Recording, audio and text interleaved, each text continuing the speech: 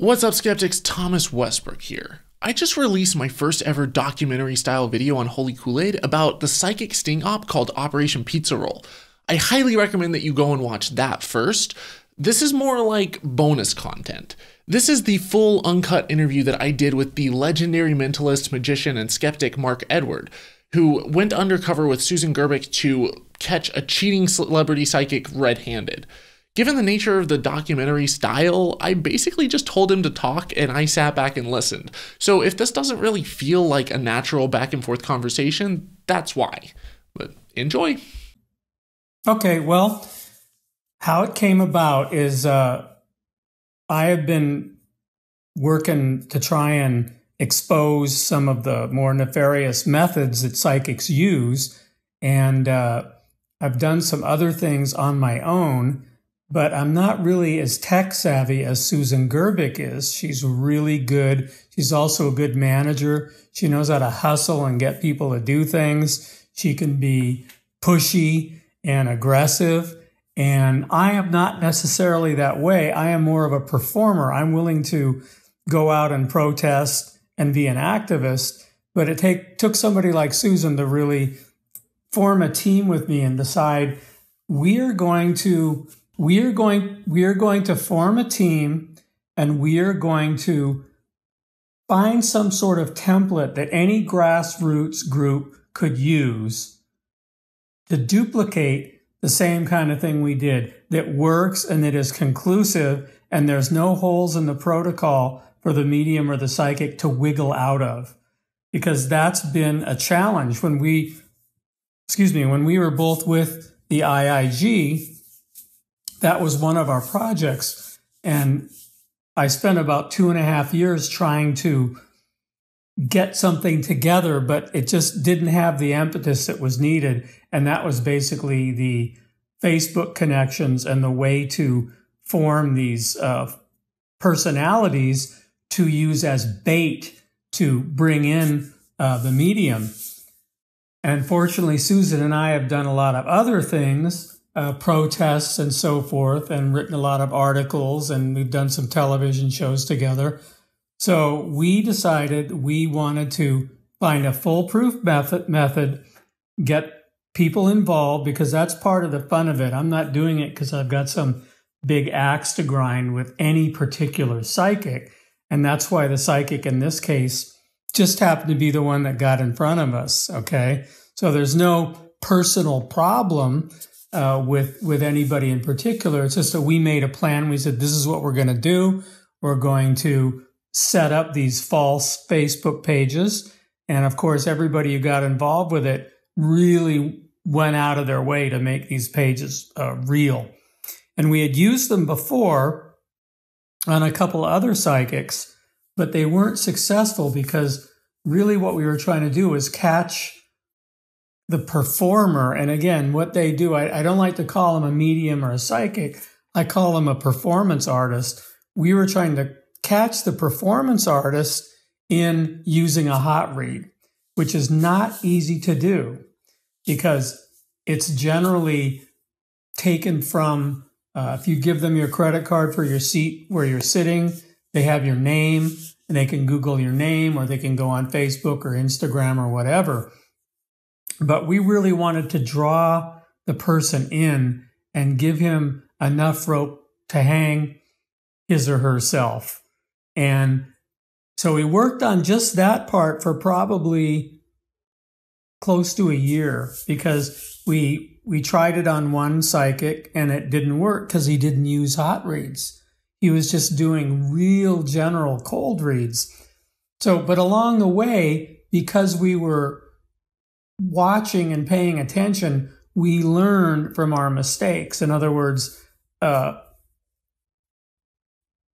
only in the actual execution of what we were going to do, but also how to deal with all these different people who are going to be parts of this operation. So it's kind of like a spy network. Everybody kind of had a code name, and everybody had a information. So that was already set up, but the idea was to try and have something that was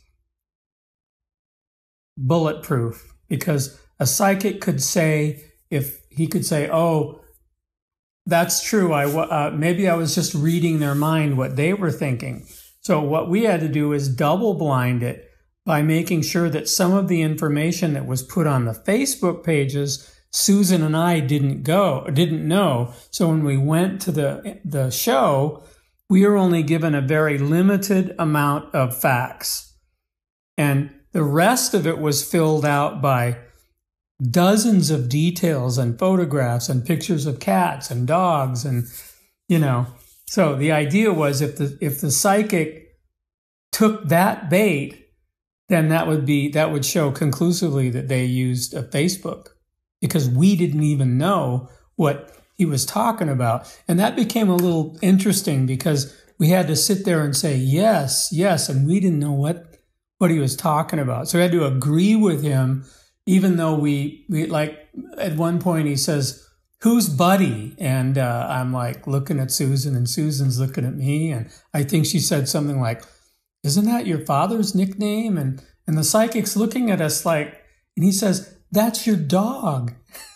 And I go, oh yeah, that Buddy, So I think he smelled a rat a little bit, but he still went on. Okay. See, now as a performer, I would have just said, wait a minute, something's not right here, But these people are greedy, and they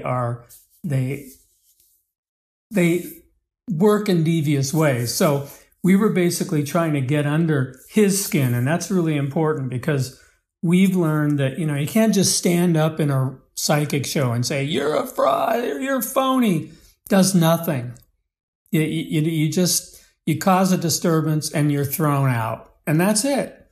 So we realized several operations ago that we want to get to the psychic, him or herself. We're not interested in the audience. They've already paid their money. They're already vested in believing. They're already believers. So it's pointless to try and make a statement to the audience. Hopefully, some of the people who are in this audience will see this upcoming expose and go, oh my gosh, So that's what was going on there. So, and a lot of times skeptics will say, well, you're just giving more belief to all those people in the audience. But we truly believe that the means justify the ends. And fighting fire with fire is really the only way to do it, because I've worked with psychics for long enough to know they have an answer for everything. And unless you can choke them with their own bait, you're not going to get anywhere. So we set up this operation, and we learned from the other 2 or 3. One was called Operation Ice Cream Cone, which you can read about. And the other one was Operation, what was it? We named it after strange food things. Operation Ice Cream Cone. Maybe Susan talked about it. What was the other one? I can't remember. Anyway, so we set it up and we followed through, and everybody got on the wagon, and this thing is happening. So, and it took a long time for what we're waiting for. Did she talk to you about the newspaper article, or? Yeah, I mean, that's really because we don't want to preach to the choir. Susan and I are no longer interested in trying to get the acknowledgement or the curry favor with the greater skeptic community, because they're not, for the most part, activists. And we want to be activists and actually do things. And we don't have to ask permission or say, gee, is this okay? Would it be okay if we did this? Because we ran up against that, and it really pissed both of us off. So now we've set up our own situation, and we're going to have to take whatever happens. But the good thing is, I have always said what I want to do is try and reach the biggest audience I can get. So I've done this on television a few times where I've shown the methods. Hasn't really made a big difference. And this may not make a big difference either. But the idea is it's going into the New York Times Sunday magazine, and a lot of people will read this. So I think that unless you, and so we had to position ourselves. This is just as much as a part of the operation as the results. We had to position ourselves with a place that was able to reach hundreds and maybe even millions of people all at once. Because Dr. Phil ain't going to do it. Dr. Oz ain't going to do it. You know, media is not going to do it. It's got to come from a real news source.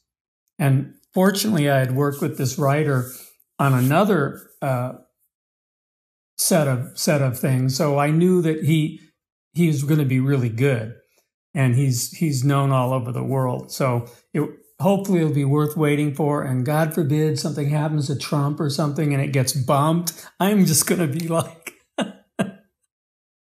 you know, because we're literally counting down the hours right now, because this is supposed to come out online tomorrow, Wednesday morning. And also in terms of litigation, okay, because we have heard that this particular psychic is very litigious, and he's a bully, and he threatens people. And I've been there before. I won't go into the story, but the idea is they're just blowing wind usually. But we figured if we go with somebody like the New York Times, they'll talk to their lawyers, you know, they will make sure that we're covered. Because unless this guy can produce verifiable evidence that he talks to dead people, then he can't win. Because we're not defaming him. He's a public celebrity. See, we're not taking anything away from him. In fact, the sad truth is he'll probably get even more publicity out of it. But meanwhile, the wheels turn, and people like you and I and the other, I don't even want to call them skeptics, the other rational critical thinkers will have a win.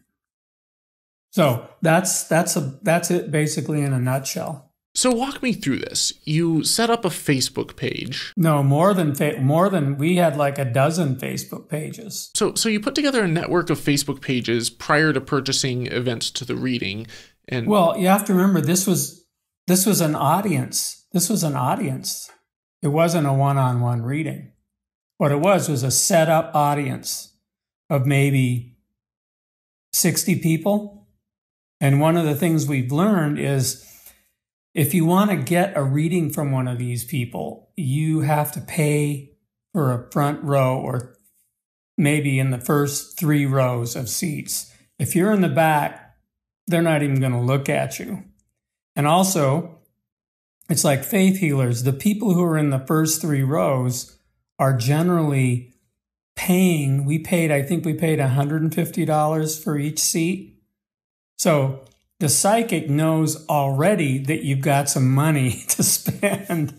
So, you know, and I've worked with other skeptic groups who are like, I don't want to pay any stupid psychic any money. I'm not going to do it. And it's like, well, then you're not going to get what you need to get because you're paying to get in that guy's face.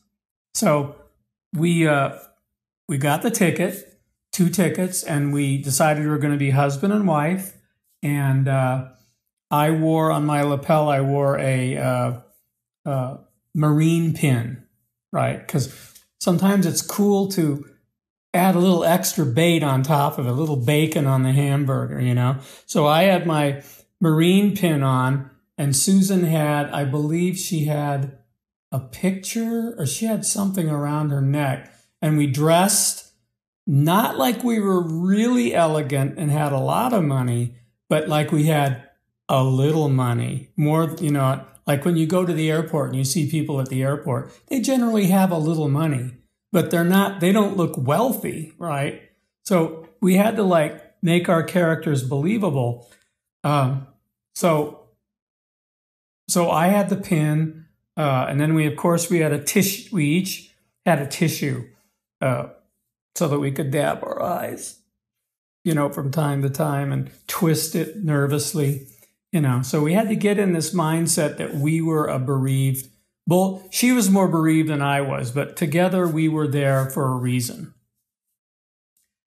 And And we walked in, we got in the third row, and the host comes out and says, "Oh, by the way, feel free to record this whole show." And we're like, okay. Because we already had one camera going, but we had an extra backup just in case. So we're like, okay, you can turn the other camera on now, you know? So all this was being taped while the guy was doing it. So, no, it wasn't cold reading. The guy was really good.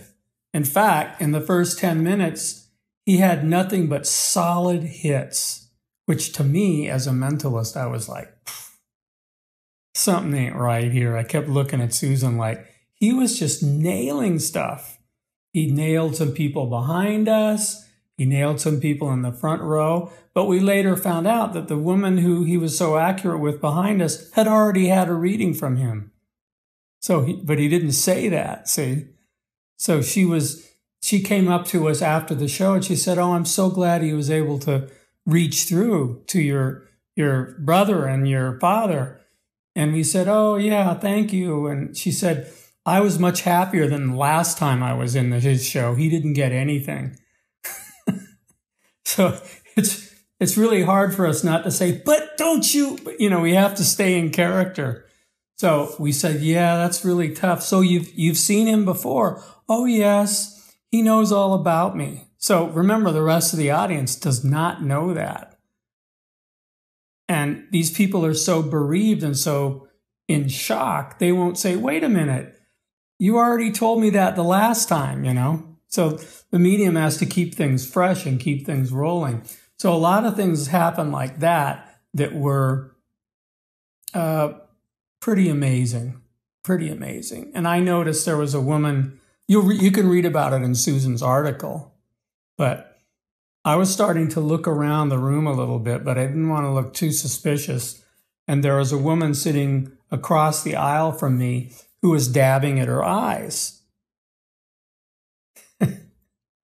And I leaned forward and looked at her. She wasn't really crying.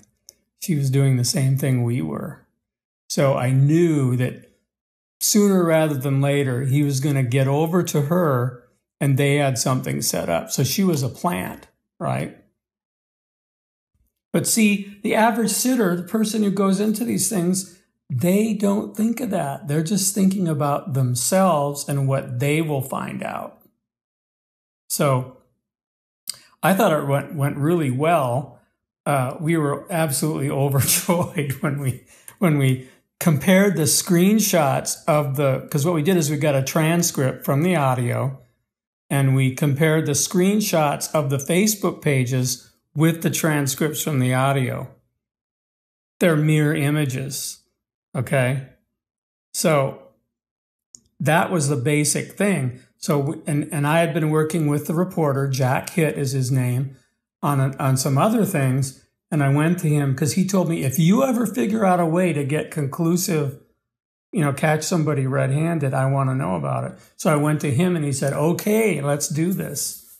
So it's taken a year to get this together. And I don't want to overemphasize it. It may come to nothing, but it was very satisfying to finally understand the mechanism that can be used by anybody if they want to, if they have a grassroots group and they want to it's fun too. I mean, it's really fun to play the game of these charlatans, to beat them at their own game, or at least try to beat them, because we both know it's a world of lies and we have to start somewhere. So tell me a little bit more about the woman who sat there pretending to cry. Did you talk to her afterwards?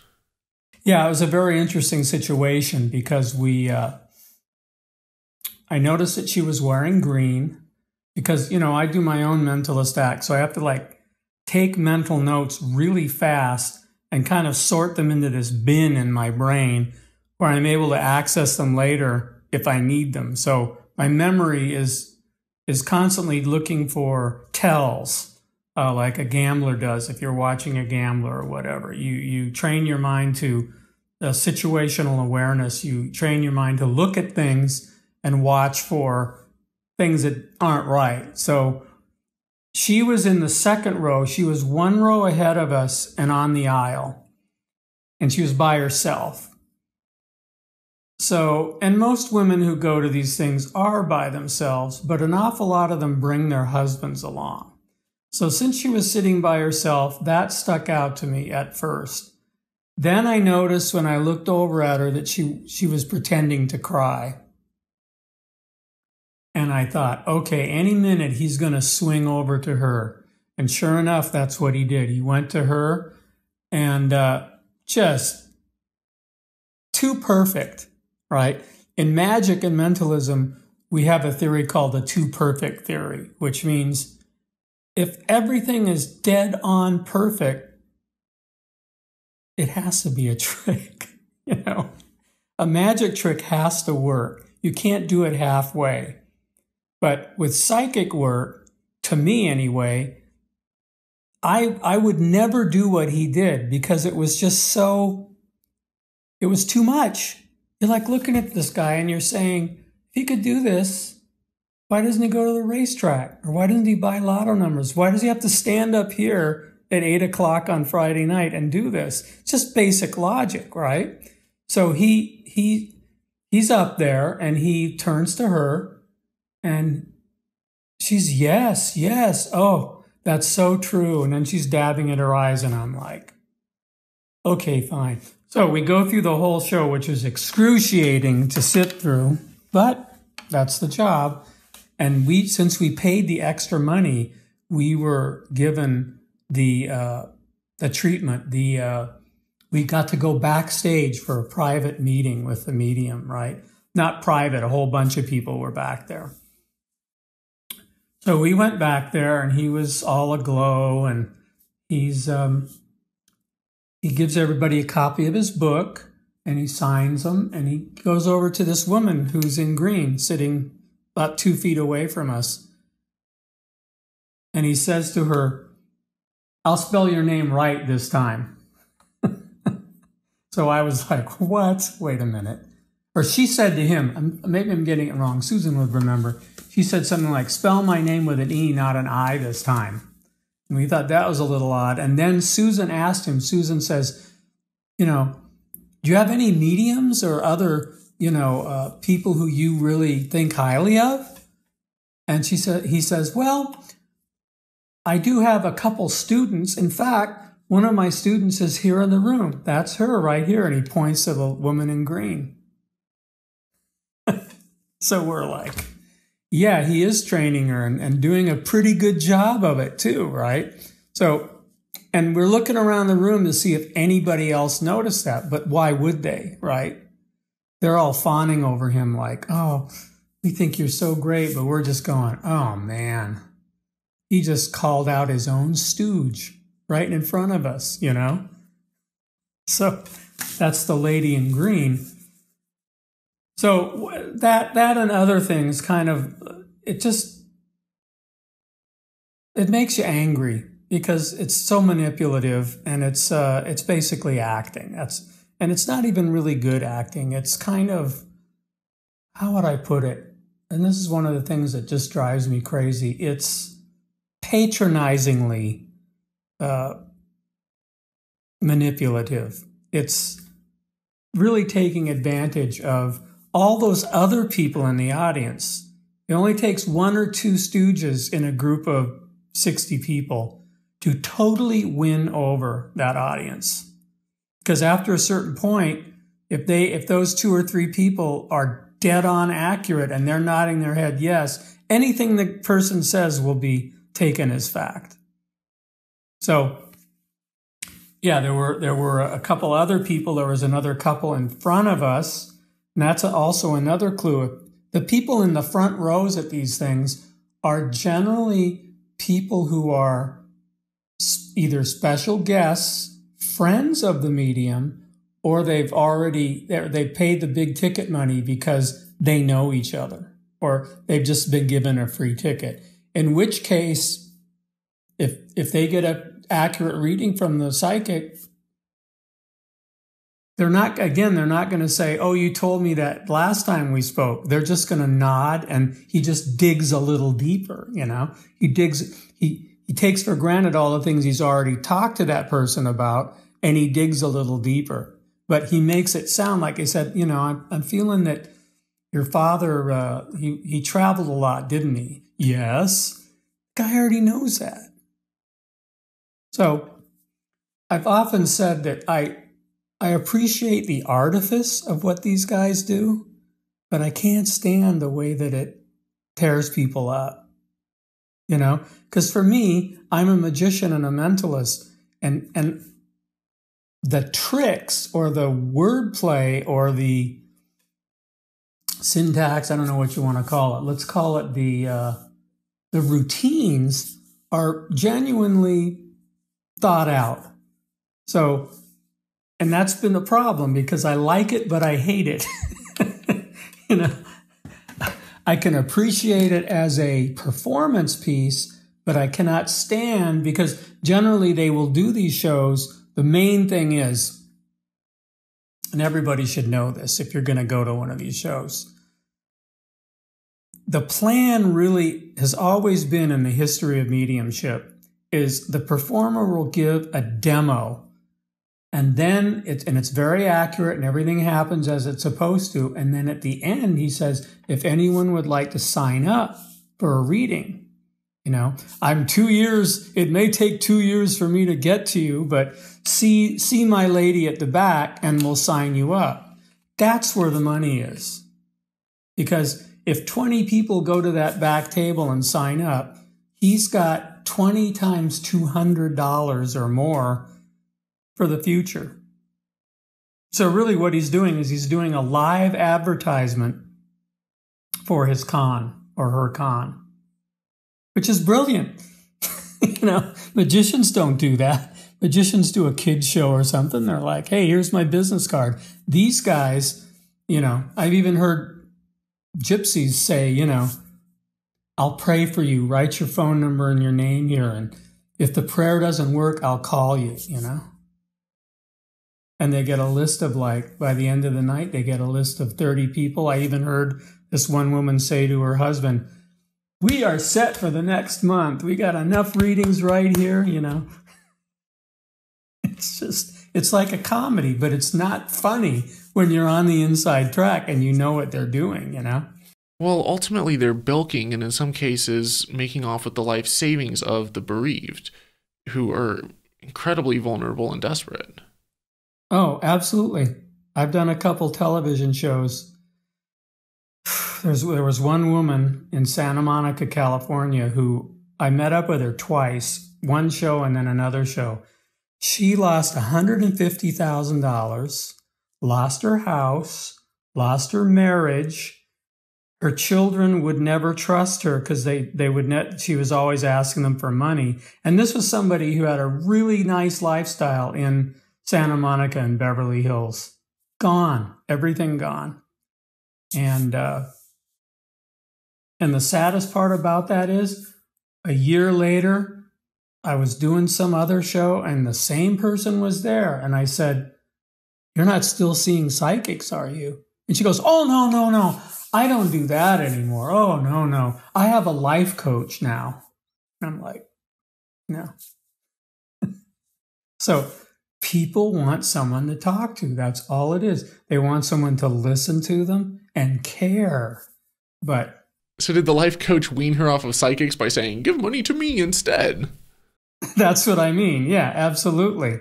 I mean, I don't know that for sure, but what is more likely what is a life coach? A life coach is somebody who tells you what to do with your life. So I don't see there's that much different other than an exercise or diet regime that makes them any different, because nobody gets a degree in life coach unless it's from some phony university or something. So I had to just kind of shake my head. So she was getting back up on her feet, but she was still dependent. And that's what I think is, I can't say it's wrong, because people do it and people can do whatever they want with their money. But for me, I'd like to at least say, hey, buyer beware. before you lose $150,000, you might want to learn about what cold reading is. So, and I just don't think there's any of that going around. Although, thank you, John Oliver. I saw that. It seems like there's a little bit of a convergence of anti-psychic energy going around, and I'm happy to see it. We need more of that, and I think the best thing about it is humor.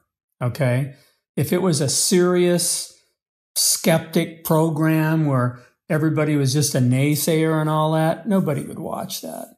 But when there's laughter and there's just, you see the foibles and how ridiculous these people are, I think that really makes a difference. Unfortunately, it can also work. You can get a what do they call it? The backfire effect? Backfire. In other words, this John Oliver thing could end up inculcating a whole new crop of psychics who say, look how easy it is. These people are on television. They're on Dr. Phil, But we have to do what we have to do. And Susan and I and many others in our tight little group are committed. And that's what it takes. Because, again, we could care less about the audience. We want that psychic to know that if he steps out on the stage, there might be 2 or 3 of us in the audience. Okay? And I know, and I won't, well, I guess I could mention another name, but there was another psychic who I got thrown out of the Biltmore Hotel in Los Angeles. Okay? And that guy was terrified because he realized there were people in the audience who were not buying into his game. And part of our strategy is, because I'm a performer, if I do a show and there's a heckler in the audience, it throws you off your game, right? You can't be as confident as you were if somebody's heckling you, or you have like something that could happen in the audience that you can't control. So part of what we try and add into this is that uneasy feeling on all psychics, whoever you are out there. Once people understand how to do this and they want to do it, you're going to be in the crosshairs. So think twice before you decide to suddenly become a psychic, because the more people watch these things and pay attention, the more chances there's going to be somebody in the audience who's going to take you to task. I mean, we have to believe that, because, and people have stopped us when we did a John Edward protest, and we went in front of the place and I said, I'll give you a free reading. You don't even have to go in there. And they're like, don't you guys have anything better to do tonight? And we look at each other and go, nope, we sure don't. And they're like, oh, they're all disgruntled, and they go in anyway. And it's like they're saying, damn it, no one is going to stop me from throwing away my money if I want to,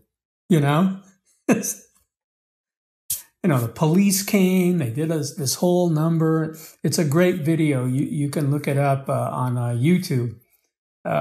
We did it with Emery. So, but I mean, the point is, we want to plant the seeds of doubt, because somebody's got to do that pretty soon. Otherwise, it might already be too late. It might already just be salmon swimming upstream. But at least I can look at myself in the mirror in the morning and not feel like I'm not doing something. And that's basically what I tell people. Do something. Don't just go to a skeptic conference and sit around listening to people talk. Like, you need to do something. People talk and complain, and yeah, you meet people and you network, and they're all good and well, but really it's time to get out in the streets. That's what I think. And, despite the fact that there's all these libel laws, you still can do a lot. And it's very satisfying, and you feel like you are part of the chain, part of the solution and not the problem. And so that's what I would say to anybody who's watching and listening to this. I mean, how disgusting can it be when a psychic says that someone's missing child is murdered and will never be found, and they turn up alive in Chicago? It's just, it's wrong. And, you know, for the people who give them platforms like the daytime TV shows, they are partly responsible. And I have heard of people who have gotten, well, it's actually kind of, what's the word I'm looking for? It's kind of apocryphal, but, you know, there have been people who committed suicide when someone told them that they're never going to see their husband again or their wife again. And then they turn up. I actually did an interview with the magician Paul Zenon a while back. Oh, yeah, I know Paul. Yeah, I didn't release it because the audio was basically unusable. I might release it as bonus content at some point, but he told me about a psychic who had told a man that his wife or kid or someone was waiting for him to join them. So the guy went out and committed suicide to be with them. Right. There's actually a great Alfred Hitchcock Presents episode, which is called, what is it called? Anyway, that is what the story is. What it is the medium, the father wants to see his son who was killed in the war. And the medium convinces him that it's so beautiful on the other side and that you will see your son on the other side, that the guy finally says, okay, and you're going with me. That's the end of the show, right? First he kills her, then he kills himself. So, I mean... What's it called? It is called The Evil of Adelaide Winters. And it is an Alfred Hitchcock hour. And it's pretty chilling. Because now I've told you the ending, but you know how Hitchcock is. You don't see that coming. You're thinking that the police are going to catch her because she's really bad. You know, she's really a bad psychic. But, and her partner who helps her set up and does all the dirty work, he says, that guy's going to break. I'm out of here. So he leaves, but she's left, and she thinks this guy's going to marry her and she's going to get all of his money. But instead he says, no, we're going to be with my son now. So the point is, none of this turns out well. You know, it really doesn't. And yeah, lying rarely does. No, it doesn't. And it's just lying and deceit has become an accepted business practice. And we got to start somewhere. And to me, it's just way beyond ridiculous. Randy told me off camera that Montel Williams told him backstage that, of course, he knew that Sylvia Browne was fake.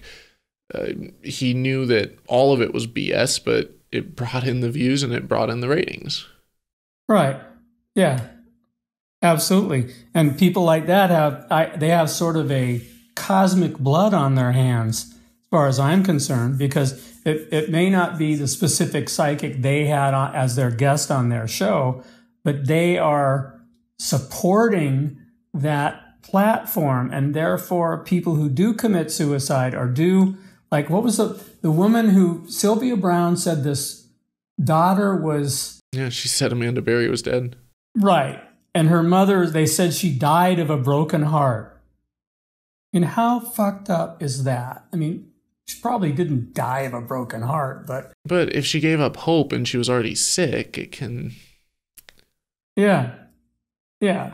So, I mean, these are the exceptions and not the rules, meaning generally people just go, oh, that was an interesting show, ha ha, you know, forget about it, and they go about their daily work. But if you really look at it, or you look at a website like What's the Harm? You know, what'stheharm.org? .net. I'm sorry, I always get that wrong. Tim Farley's page. You can see these individual situations listed one after another. So there is a harm to it. But, well, not really, but there is a harm to it. However, I think we have to choose our battles. I'm not out to get the carnival tarot reader. In fact, I love reading tarot cards. It's fun. But if they're getting a hook in you or trying to, that's where I draw the line. Or they say they're talking to dead people. It's like, okay, fine, you know, you can stop now. But if I'm at a Halloween pumpkin festival or something and someone's giving tarot readings, I'll go get a reading. It's free, harmless. But even with that, and Randy doesn't like that either, even with that, you're still supporting superstition. So it's kind of hard sometimes because, you know, where you draw the line between entertainment and promoting superstition can be very difficult.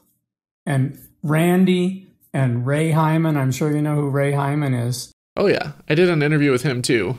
Yeah, so I mean, he used to do readings. He was... See, I've been doing the rounds.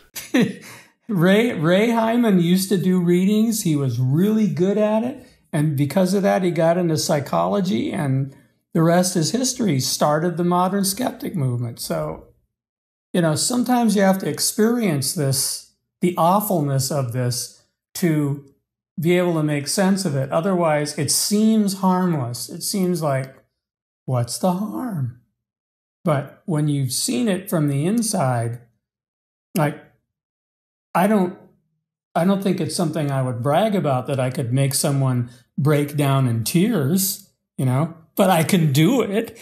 I know how to do it. But is that a skill, or is that something that you learn when you work for the CIA or something? It's almost that nefarious.